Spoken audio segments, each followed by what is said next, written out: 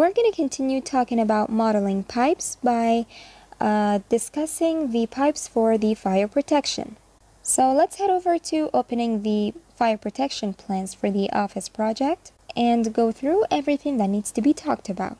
So we're going to go to the projects and open the office project, then DWG and mechanical, then we go to the total plans, and here it is. I'm going to select this fire protection plan and click open to open the fire protection plans for all the floors.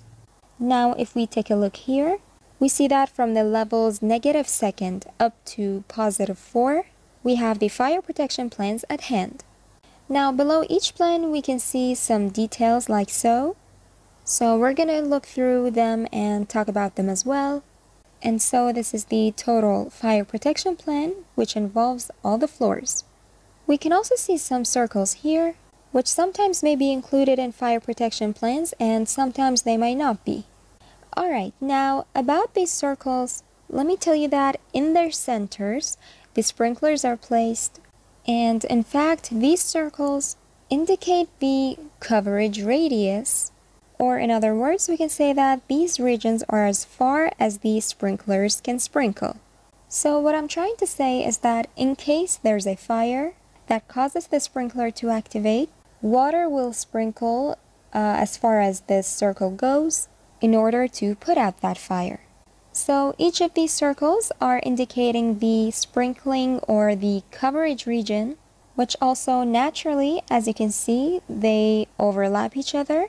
Because they didn't overlap each other, then there would have been an uncovered space in between. And if there was a fire at that spot, then that fire wouldn't have been put out. So this is the entire fire protection plan we have. In order to be able to read a fire protection plan, we're going to have to search for the riser. Now maybe in the beginning of your work you can't find it, so you can choose a line and start to follow it. You can go till you find its starting point and continue following along, and as you can see, here is our riser. Now if we take a closer look, we see that starting from the riser, a pipe is entering the level, which also has 2 junctions. One of the junctions is leading to this side, which the plan tells us to see detail A for this part, and also that this junction includes some control valves.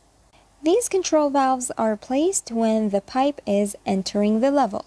Now after this control valve is placed, the pipe which continues, it's going to be leading this way, and as you can see its diameter is 4 inches.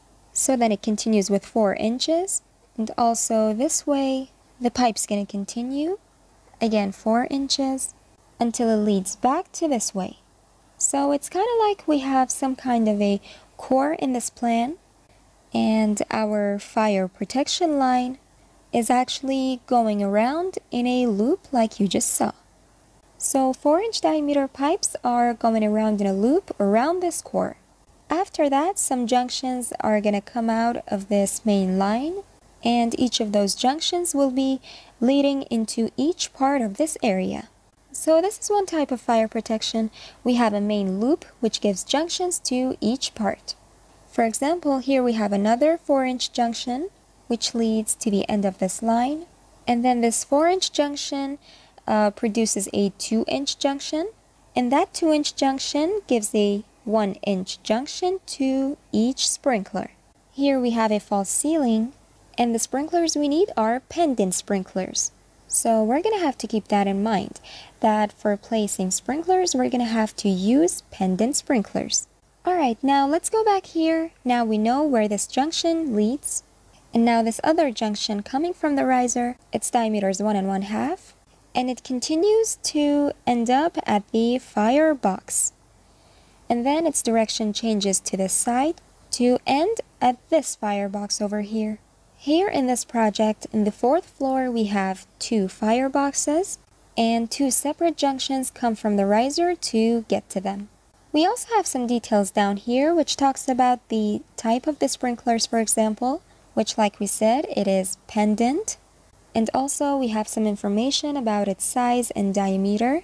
The pipe coming in was 1 inch, so to connect it to the sprinkler, we're going to need a 1 1/2 transition. And also on this side, we can see some technical information about the sprinklers. Now this is detail A. Do you recall on the riser the part where it's set to see detail A for the control valve? 4 valves will be placed here in order to control the pressure of the water entering the level. We also have another detail which is for the test and drain lines. And lastly, we have another detail which is related to the fire boxes, the part where it's set FB. So this is the entirety of the fire protection plans. This fire protection plan may not be matching with the plans for all the other levels.